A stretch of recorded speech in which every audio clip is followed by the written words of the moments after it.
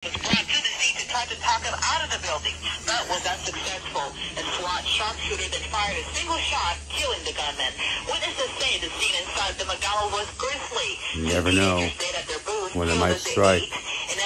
I'm not playing games, dude. A family strewn on the floor, and still no apparent reason as to why. Maria Martinez, San Diego.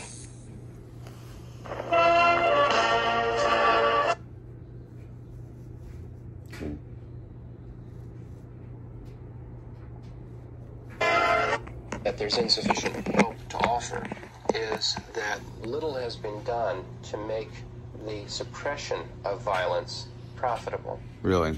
Violence is profitable, but the treatment of violence isn't. There are many problems dealing with violent patients. One is that they're frightening. Sometimes they threaten or strike out at or even shoot those who are trying to help them.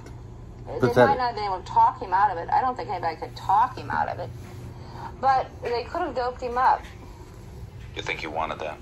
Yes. I think he didn't want to do it. It's not unusual for an individual who's had a long history of disordered behavior, who, when it gets to the point that an actual plan has been developed in the mind, to make one last, in a sense, perfunctory call for help. The call for help isn't always to a mental health clinic.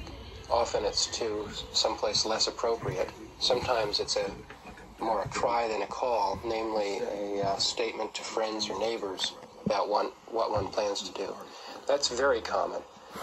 It's a cry that's doomed to failure, though. Yeah. It is for the moment. 10 years ago, people didn't recognize that when someone begins to talk about suicide and make offhand comments about suicide, that that's to be taken seriously. And soon, people will realize that that's true when people talk about homicide and make offhand comments about killing others. Those are to be taken just as seriously as talk about suicide. Which of us will strike out against our families, neighbors, strangers, or politicians? That no one can tell in advance. And no one in our country seriously thinks that anyone who is different, who excites suspicion from neighbors or even the police, should be detained or treated against his will. But then, neither should that person be ignored. It's a question of connecting effectively with whatever help exists.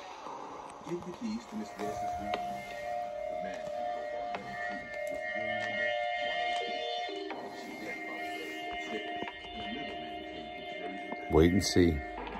I don't want it to come down to something terrible like that, but I probably would try to find help first.